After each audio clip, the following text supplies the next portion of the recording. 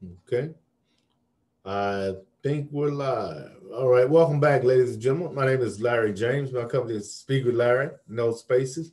And what I'm talking about today has to do with, you guessed it, the stock market. That's right. For the next 90 days, I'm going to be creating videos, sharing information about my new favorite subject, the stock market.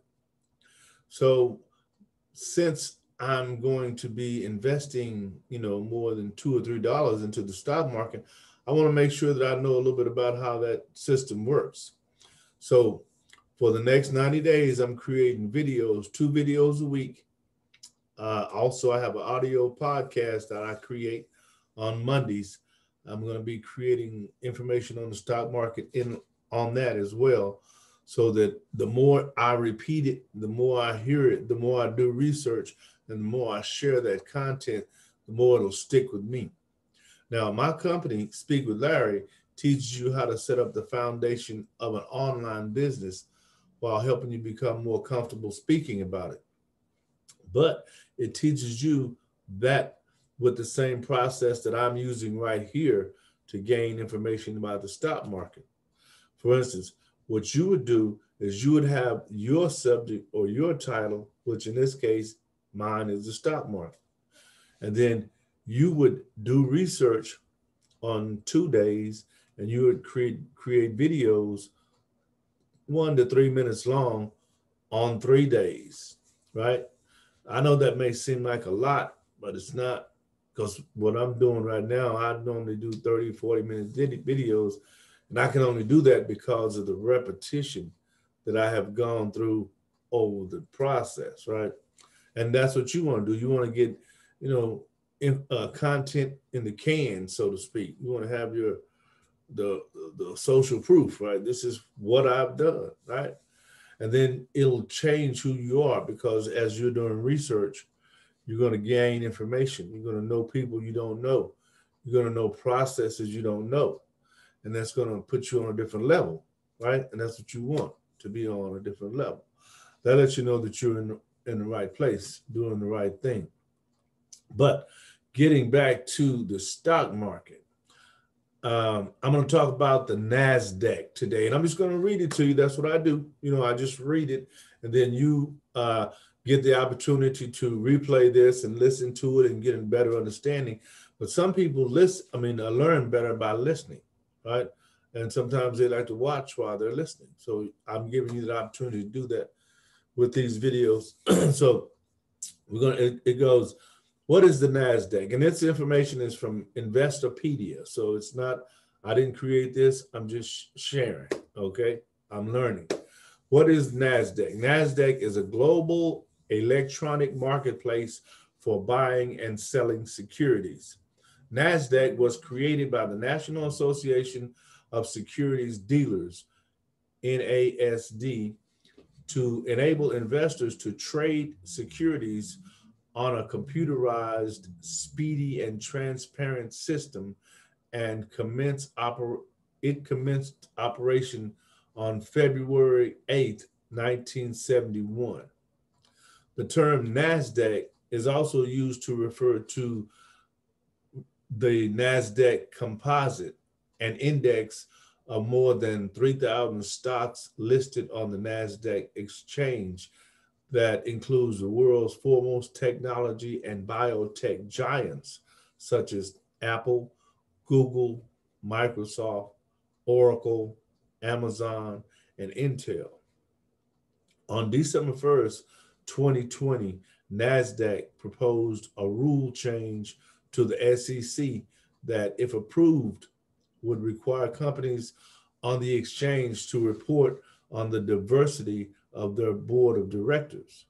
Also, it would require most boards to have at least two diverse directors, including at least one who self identifies as female and one who self identifies as either an unprecedented minority or LGBTQ plus. Interesting, right? I did not know that. Now I do, and you do also. Nah, well, that's different. Now, originals of NASDAQ. NASDAQ officially separated from the NASD and began to operate as a national securities exchange in 2006. In 2007, it combined with the Scandinavian Exchange Group OMX to become the NASDAQ OMX Group, which is the largest exchange company globally, powering 1 in 10 of the world's securities transactions. 1 in 10. That's a lot of the world's securities transactions.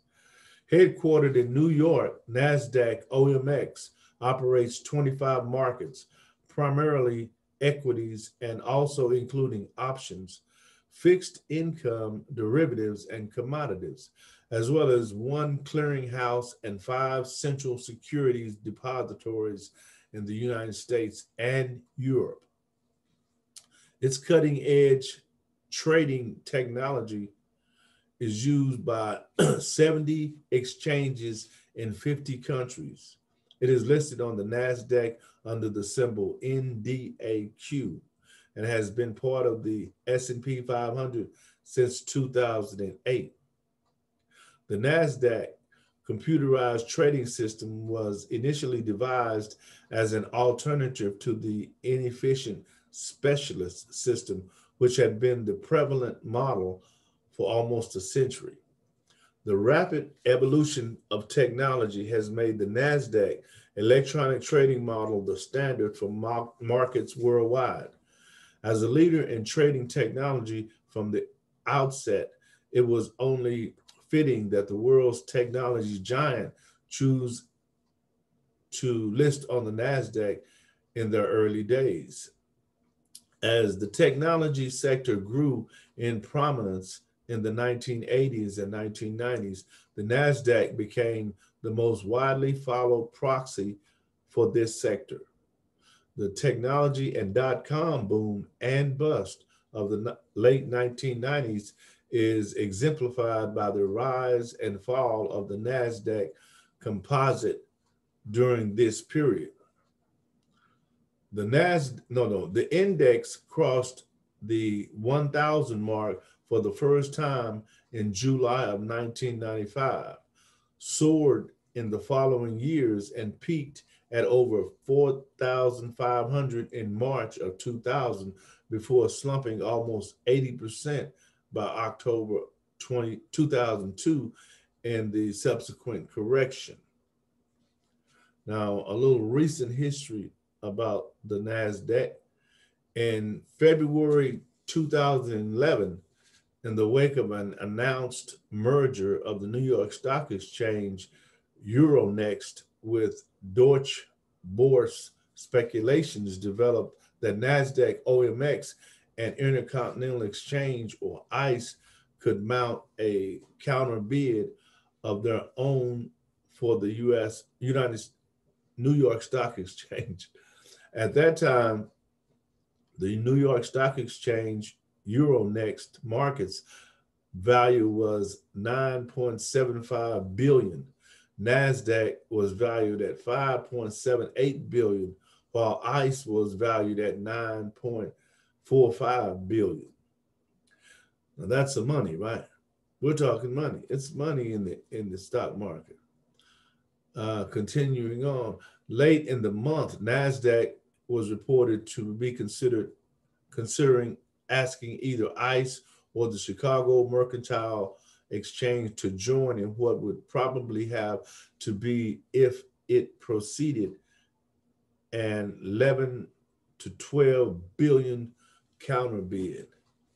The European Association of Securities Dealers Automatic Quotation System, ESDAQ, was founded in Europe, equivalent to the NASDAQ stock market.